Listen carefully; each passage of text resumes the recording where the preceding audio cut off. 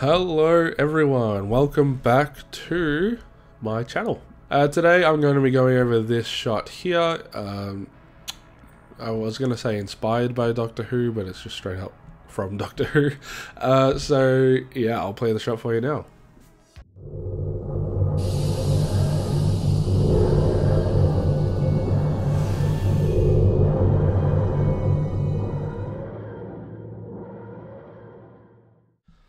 Hello, this is Editing Jordan. Before we get into the No Tree breakdown, I did just want to say that we have a Discord server now. So I will be leaving the link to that in the description. You can come, you can make some AI artwork. We have the Mid-Journey bot in there. We have an AI dungeon crawler thing. It's pretty cool. And there's just spots for you to put in your work, get feedback on like your latest pass or something, and just to chat and have a good time. So if that interests you at all, feel free to go into the description, click the link, and join the server. We'd love to have you there, and we're going to be doing some pretty cool stuff with competitions and weekly VFX prompts and stuff like that, just to keep your inspiration going. So yeah, if that interests you, join it, see what happens. We'd love to have you, and I hope to see you there.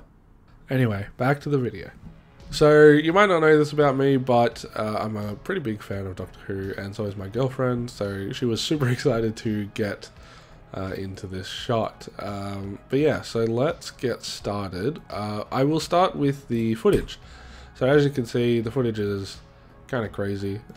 It's very low budget. It's just a pop-up blue screen with lots and lots of wrinkles on it. It's a pretty crappy blue screen. I need to get a new one. And it's just, yeah, it's just in my living room, honestly. There you go, there's my TV. There's some posters on the wall, there you go. But yeah, so let's move on. I have alpha generator nodes. That was actually because I made a mistake. This didn't have an alpha. I didn't check auto alpha. I've checked it now, so they're kind of not needed, but you know, whatever. Disregard those. What I've got next is an edge key. As you can see, let's go into the alpha. It's getting all the nice fall off. It's keeping all this frizz, all that nice hair detail, but it's doing absolutely nothing for her core. Jesus Christ, that's a bit scary. Oh my god. But yeah, so that I've done that purely just to get the edges. That's how you should be keying. You should definitely be doing edge key and then a core key. Speaking of a core key, this is what I got here, as you can see. Very little detail around the edges. It's eroded a little bit, but it's fully solid inside. And yeah, that's just a core key. I have a pre-mod here. Not sure why. I think it did solve an issue though, so I'm not going to get rid of that. And then we merge it over. Now, I have actually chucked a color correct node on the edge key because beforehand it was a little bit oversaturated. If we look here, yeah, just fixed it. Way too red, way too orange. To be honest, I've probably taken it a little bit too far, but that's kind of where there's a light and stuff, so it makes a little bit more sense. But yeah, so I got that looking better. And then what these bits are, they are little roto shapes. So what these are doing is they are fixing an issue. So if you look here, it's actually cutting out some stuff. So yeah, because this was reflecting a lot of blue and a little bit of a mess up on my half, she was wearing like a blue shirt, which is a bit dumb. So yeah, this was just reflecting all the blue, like just everything. So yeah, I just manually despilled it, which kept the green, made this a little bit more gray, and then I color corrected it just to match the shot a bit better. As you can see, it fits fairly well. I'm pretty happy with how I got. Like, you know, if you really look, you can tell, but I'm happy with how it looks, and it's super quick anyway. It's not there for long. That is all that's doing. It's just fixing a weird keying issue, and same thing with this keying issue, but with the hair at the very start, connected to the collar thing. Won't go into that, but yeah. And then this here is just simply just getting rid of all this stuff, as you can see. You know, we can't have my lounge room be in the Tardis, so yeah, we just got rid of that. Now I added this little color correct node purely just to get some of our skin tones back. As you can see, it just takes away like a slight amount of orange and yellow. It was just a little bit too much. So yeah, it was very necessary. She looked a little bit too washed out in orange. Then we have the artificial camera move. Now there's a lot that goes into artificial camera moves. There's like lots of parallax and stuff you need to take into account. This isn't a super complicated one. I've just scaled up the foreground and the background elements at different rates to kind of mimic that parallax. And then I've added a little bit more defocus. Like the background elements have gone more out of focus as you get closer to the subject. It's super simple. It's not the most complex one, but if we have a look here, yeah, it's got keyframes on the scale and the translate. Basically, it just needed to go down a little bit because the head was getting cut off. That's why they're linked. I wanted them to stick together. So yeah, they moved down at the same point. And then we have an undistort, which is just getting rid of that lens distortion because I shot on a 25mm lens. There was quite a bit of lens distortion. And then we are merging over the background. Now let's quickly go over the background because there is a lot going on. Here is what it looked like in the end. I'm, very happy with it. Looks pretty cool. Here is the photo I used. Just the worst possible photo. Like, it's just of a convention or something, but I couldn't get one that was the right angle, like, from the show. I wanted to get a screenshot from the show. Maybe something from, like, Day of the Doctor, where it's a little bit more modern and you see it again and they've, like, lit it a little bit better, because all the stuff from, like, 2005 and shit just looks a bit crap. But yeah, because I wanted like moody lighting. I wanted it to be dark, not this dark. This is kind of crazy. I think this is just a color space issue, but yeah, there's a bit much. But yeah, so anyway, I'm super happy with how it turned out, so I'm definitely going to talk about it. Let's get into it. So first things first, I just color corrected it. Literally just make it look like the show. That was my entire goal. I just wanted to add more yellow. This obviously was blue, but adding that yellow made it green, and I prefer the green version. I didn't want the blue version. That's why I lit her with a green light. Then we got to reformat, obviously, just to keep everything neat. Mirrored it just to... This mirror node is really just getting the composition started where I want it to be. I really liked this detail. As you can see, it's on this side, and this is on the wrong side. With the footage, what I did was I lit her with it here because that is where I wanted the console to be. I wanted it to be kind of like she was looking at the door of the Tardis. Like, yeah, there was a whole scene originally planned for this. I'm not going to get into it. I might still make it, who knows. But yeah, so that's what that's doing. It's just mirroring it to kind of get everything on the right spot. And then a transform just to get the background and perspective looking right. Yeah, as focal length and stuff are kind of tricky. I don't know what this was shot at, so I had to eyeball it. It was kind of hard, but I think I've got it looking good. Now we branch off into a few different things. So the first branch here is simply just mirroring this to fill out the background, and I'll explain why in a second. So basically for this, all I did was I cut this out, did this, la-da-da, and did that. It's pretty simple. It's really nothing crazy, and it's obviously super obvious that it's been repeated. The colors don't even match, but yeah, again, I'll explain why in a second. So the second thing we have going on is I wanted to fill out some detail in the black areas. So I got this. It's just a random switchboard console thing. It's so random, like I don't even know what it does. But yeah, it's just to kind of add some detail to the darkness, so it's not pitch black. And also, all these little points look really good when they're defocused, so that was another bonus for that. Reformatted it, transformed it to it like where I wanted it to be, just getting it up a little bit so it showed a bit more in the defocus. Rotated it out. Now this roto shape, super janky. What it's doing is it's going over this section here because that was like just black. This is one of those like weird pillar things that like kind of look like tentacles. I don't really know what they are in the TARDIS, but yeah, they're not supposed to have lights on it, but you can't really tell that it is that in the final shot. It just looks black. So I think, you know what, I'll add some detail. Yeah, next I added this smoke element, which It adds so much.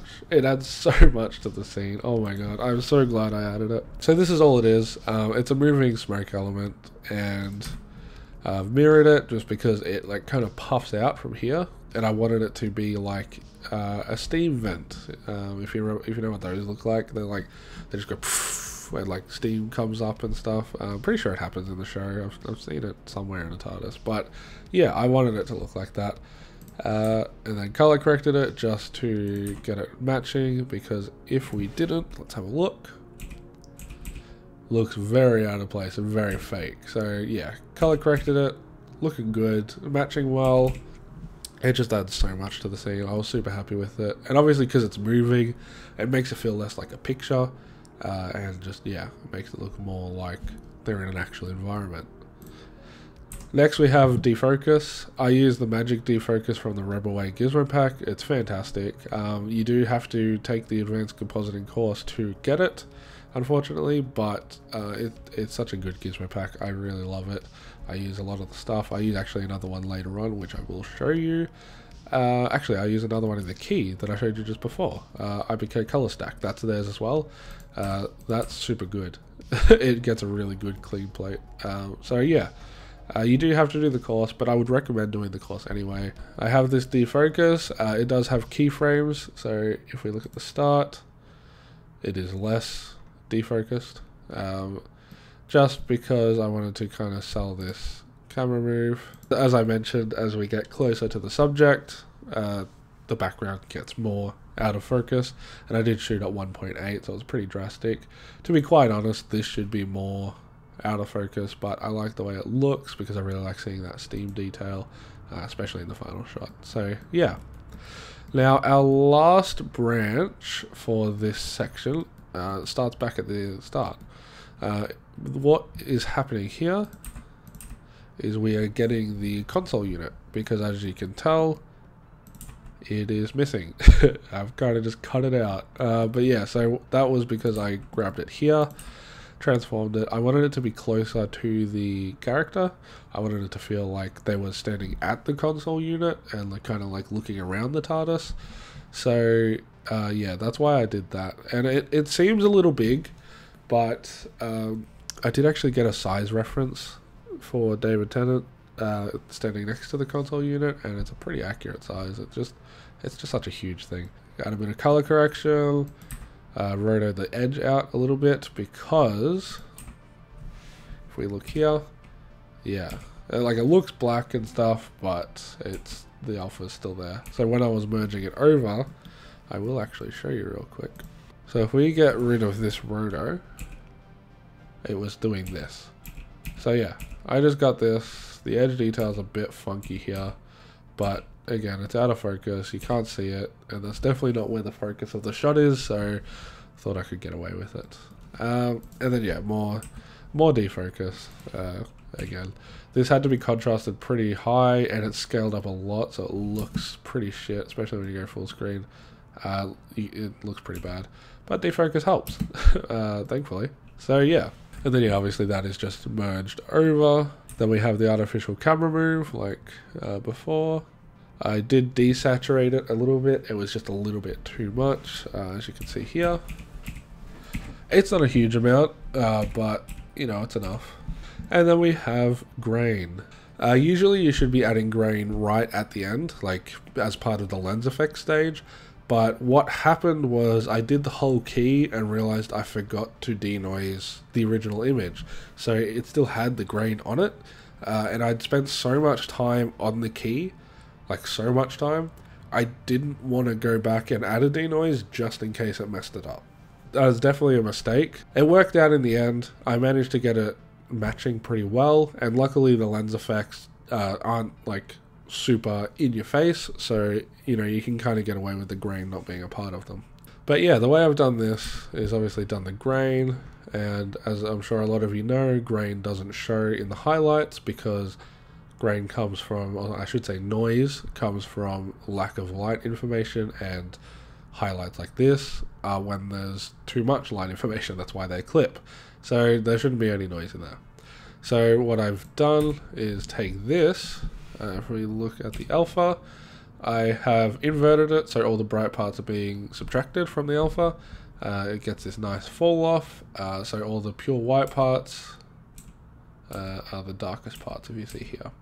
And then obviously the pure black parts, yeah, you can see.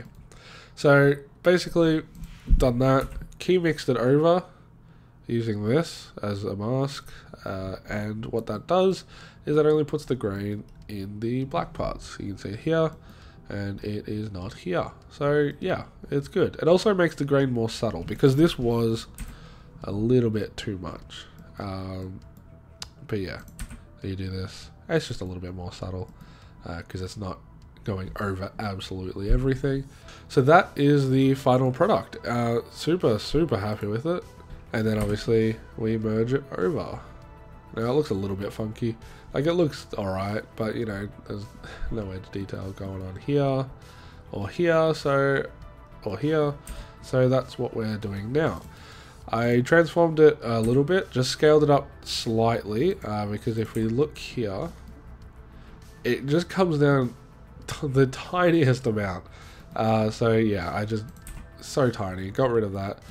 It's a little bit more drastic there. It looked super tiny there, but yeah, it ended up being noticeable, so I thought, I gotta fix it. So yeah, just scaled that up to fix that issue.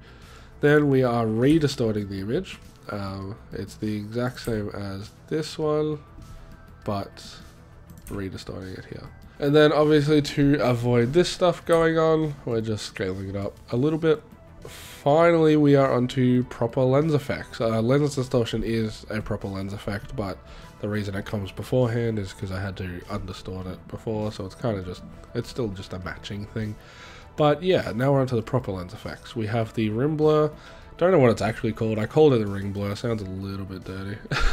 But yeah, basically what that is doing is adding this little blur that happens. If we have a look. That happens around anamorphic lenses. I'm not entirely sure if it happens in spherical lenses as well, but I know it happens in anamorphic lenses, and that's kind of the look I was going for. But yeah, so that just blurs it around the edges slightly, and I used eye blur instead of a regular blur, because if we plug this in, put it simply, you just don't get this weird glowy effect. See how you can still see, like in this one, you can still see the hard edge. This one you can't, because it's blurring it gradually. This is the alpha. It takes a while to go away. It's very feathered. It's basically just to stop that weird glowing effect. And then we get onto the bloom, which I think really ties the image together.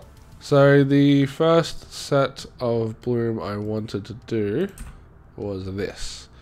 I wanted to kind of add a glow, make it feel a little bit more saturated, make it match the light on the actor a little bit more. So I've keyed it, pre-mult, got this. This is just the bright areas. This is just so like it wasn't blurring darkness. It's just a luma key. It's simple. If we have a look here, it's just a luma key. And then yeah, pre-mult it to make a new alpha. And then we're doing the bloom, which I haven't really gone over before. I think I went over it a little bit in my Stranger Things video, I think. But basically what is happening is it's blurring, and the rule for bloom is it blurs the light double each time, but each time you do it, it's a quarter as visible until you get to 0. So you only do it 4 times. So I start off with 80, and obviously 160, 320, 640, barely visible. But then you plus them all together, and you get a really nice fall off. For example, if you just did this, it looks a little bit weird, but then you add the layers, and you have a nice fall off. This, it's going down in quarters, like I said. Each time you do it, it's a quarter less visible. I've also done it in a different order. So basically, the larger ones, because they are less visible the more it goes out, they're on top. So obviously Nuke works in A over B, so A over B, A over B, A over B, yeah, you get it. So that is 0.75, that one is 0.5, and that one is 0.25 mix. So yeah, that's how you end up with this. Looks great, super happy with it. And then what I did was added some color corrector just to really bring that green out, because I wanted this to be the green version. I didn't want it to be like a weird desaturated green. And it also matched her a lot more. It's a bit hard to show it probably, but if we look here and then look here, you know, obviously that's lighter because that's a light source, but you know, that's a very similar shade. If we have a look without it, doesn't really match. Yeah. The next one is this. This is the exact same mask as this one, just reused it but inverted it, as you can see. And yeah, it's just, I'm getting a key on the bright lights here. There you go. Got the bright lights going on. This is to add actual bloom again. We get this. Realistically, it should be blooming a lot more, if that makes sense. Like, it should be wider and have more fall off, but the original image already had bloom in it because it was actually taken of a real light, so I didn't want to overdo that. So I really just wanted to get the eating into the edges, because if we have a look here, it's not eating into the edges at all, obviously, because it's just placed on top. But then this one, it is. It looks a little bit drastic, but what I did was add this color. So you really, this is the only bit that really looks like bright light, because when we merge it over, it just adds that color back. Like if we get rid of that color correct, then it starts to look a little bit too bright. Looks a little bit artificial. So yeah, it also just makes them look less overexposed, because like I said, they were already overexposed. Like all this stuff here, that's just not even mine, that's just part of the photo. So yeah, it's a little bit annoying. That's just how it worked out, had to deal with it. And then we have this flare. It's super subtle. It's so tiny, you can barely freaking see it. It's literally just to kind of add a little bit more of an anamorphic feel to the bloom that's already there. Like I said, this was already overexposed to all hell, but to make it match a little bit better, I thought adding this flare helped. If we have a look without it, adds a lot of volume to this area, and obviously the overlap with her face kind of merges it together a little bit better. It looks very drastic when you turn it on and off like this, but it's animated to, so at the start, let's have a look. At the start, she isn't she's in front of the light, and then obviously she moves her head, and then that's when the flare comes in, and then later on, when she's in front of it again, the flare goes away. So it's animated correctly. It just looks a little bit drastic because of the section I'm using. And then finally we have this, which is just 3 shuffle nodes getting all the different channels, because we're doing some chromatic aberration, my favorite thing. Honestly, it really is. It's kind of sad. But yeah, so we have this lens distortion, literally just doing this. It's so tiny, you can barely see it, but it's pretty accurate because I didn't want to overdo it on the chromatic aberration, because this lens is pretty clean. It doesn't have any naturally, at least not that I can notice. So even if it does, it's super subtle, and I wanted to keep that. So if we have a look, you can notice it obviously when you zoom in more. It's still very subtle though. It's not doing a huge amount. You can see a little bit pop up here. Yeah, but I think it adds a lot to it. I love chromatic aberration. I love the way it looks. It's very easy to do. So yeah, there you go, chromatic aberration. And that is it. I did one last reformat just to make sure everything's neat and tidy and cropped, and yeah, just to make sure everything's looking good, because as you can see, at some point along the way, our bounding box went crazy. So yeah, just reformatted that to make sure it's all good, and then put a right node down to export it. Very simple. I like the way it turned out. I'm super happy with this shot. I think it looks good. I think it looks pretty realistic. Yeah. Okay, well, I hope you guys enjoyed this video. This is kind of a new style of video that I like doing a little bit more than general tutorials. Is just making something cool, telling you how I did it, and hopefully you guys can learn that way. That's how I prefer to learn. I'm sorry if it's not the way you prefer to learn, but it's the way I prefer to learn, so I'm hoping I can help you guys that way. Again, I am super happy with this shot. I think it turned out really, really good.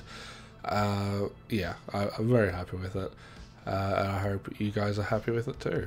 Don't forget to like and subscribe. I've left the link to the new Instagram and Discord in the description, so go check those out. I'd love to have you there. And yeah, I hope to see you guys next time.